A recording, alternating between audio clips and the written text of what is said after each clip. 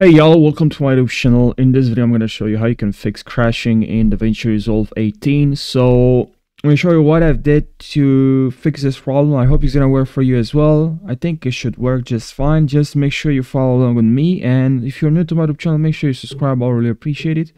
Now let's jump right into the video. So the first method, and the most important one, is just make sure you update your drivers. Head over to GeForce Experience, and here just click on drivers and then click on check for updates. And if there's an available driver, also click on the three dots here and make sure you select Studio Driver, provide the best experience of created apps, and just click on check for updates. And if there's a new update, just click on download. And once you've done that, now the next method is also right click and go to NVIDIA control panel, and here click on,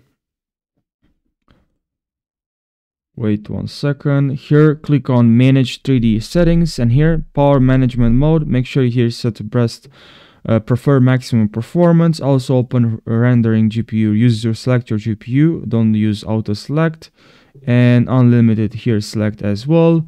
And here make sure you set high performance, and then make sure here you apply, click on apply. And then what you have to do also is to press on your keyboard Windows logo plus I, and then here select power and battery, and here also set to best performance.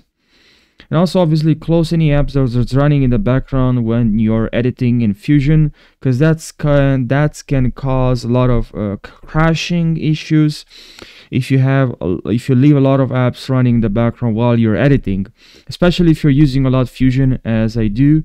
If I have apps, yeah, as I said, just don't do it. And now another way to fix this problem, also make sure you update some drivers issues, from advanced options, and then in optional updates. If this list is huge for you, there's a lot of driver updates available for you to download. Make sure you check all of them and click on download and install. And also another thing that you can do, and it's very important as well, make sure you do this as well, click on adjust the appearance and the performance of Windows, and here make sure you click on custom and only enable both of these settings, and also go to change here so you can increase virtual memory. So what we have to do here is very simple.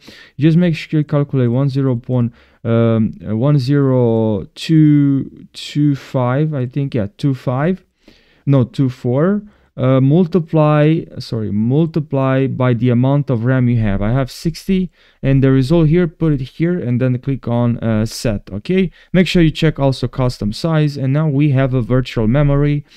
So yeah, if you have 8 gigabytes, or if you have 25 180, just put the memory here so we can increase the virtual memory. This increased the performance for me a lot, so make sure you're doing this. Also some things here, make sure also turn off transparency. For me, it just increases probability of some crashing or lags or problems with my laptop. So yeah, thank you guys for watching. I really hope this video provides you with value and you learn something and fix the problem for you. Thank you so much for watching, and I hope you're gonna have a fantastic day. Take care.